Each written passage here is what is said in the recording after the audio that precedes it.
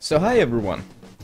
As you probably know, I am currently on hiatus, but it is 2015 and I wanted to name my favorite things from 2014. So this is gonna be extremely fast, award show, I think. Let's get to it. Number 3, the Grand Budapest Hotel. Number 2, the one I love. Number 1, Gone Girl. Number 3, Dragon Age Inquisition with a Finnish accent. Number 2, Transistor. And number 1,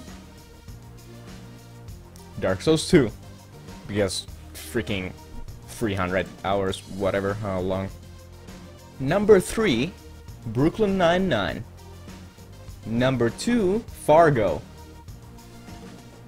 Number 3, True Detective. What the fuck is a Freud?